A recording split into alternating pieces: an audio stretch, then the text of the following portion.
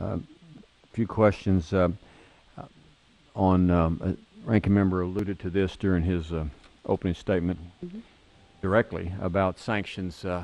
Having them are only as good as the sanction themselves. Haqqani Network, how much money has the United States government frozen regarding their network? Do we know? Well, the last published report that we have is the terrorist asset report that we put out on an annual basis, and the last one we have is actually published as of 2012, and it's retrospective. So unfortunately, we don't have figures that would encompass, the latest. As of the end of 2012, we had not frozen specifically any assets from the Haqqani network, at least not insofar as the report details. But there are a couple things to bear in mind. One is that report tends to focus pretty heavily on the state sponsors of terrorism. Of course, the Haqqani group is not a state sponsor of terrorism. It is a different kind of group. And it also operates pretty much outside the realm of the United States banking system and those areas where we might expect to find funds that we would either freeze or seize. That said, I really want to highlight something, and I think the ranking member kind of alluded to this. The power of our sanctions and the power of our designations lies not so much always in how much money we freeze or we seize as assets here in the United States. What it allows us to do is oftentimes we take that designation, we move it to the UN. We're able then to mobilize a whole series of efforts that brings in the entire international financial community, raises the cost to that group or that entity or that individual so that no one is doing business with them. And these are the kinds of things, both from a moral standpoint but also from a very pragmatic standpoint, that we are able to do through our sanctions. We regard them very seriously. I think our Treasury colleagues would say the same.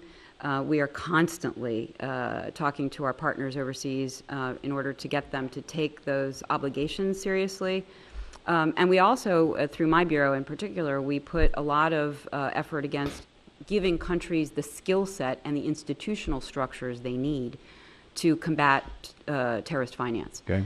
So, based on what you said, do you know of any nation, organization, international organization that has seized any assets of the network? Congressman, I don't have that information with me now. It may be hard to track, to be honest with you, because I don't know that I have access to every country's, seizing or freezing of assets. But that said, we'll come back to you with as full an answer. About Boko Haram? Same question. Same question, and a similar answer in that because the information that we have is as of 2012, and Boko Haram was designated as an organization in 2013, I don't have that information for you. But that said, again, we can try and look and see whether, certainly within the U.S. context or outside of it, we can provide you with. When will that report be updated? It's done on an annual basis, usually in May, but for the preceding calendar year, similar to the country reports on terrorism that we do. What does the money in your budget go for? The money in the budget that we ask for out of the CT Bureau, it goes for an array of programming.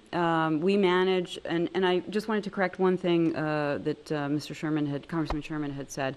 I'm not sure where the 22 million figure came from. For FY15, we'll be asking for a total of around $221 million.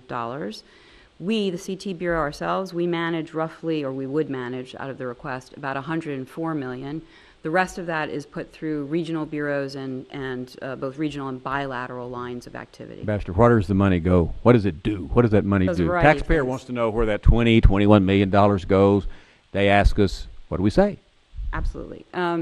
What it does is it builds capacity among our counterterrorism partners all over the globe to do the things we need them to do. It means a variety of things. I'm from Texas. Would you just keep it simple for us? Tell us what capacity is. All right. It means that we have prosecutors who can prosecute bad guys. Okay. It means that we have judges who will judge those people within the rule of law. Does it go to weapons?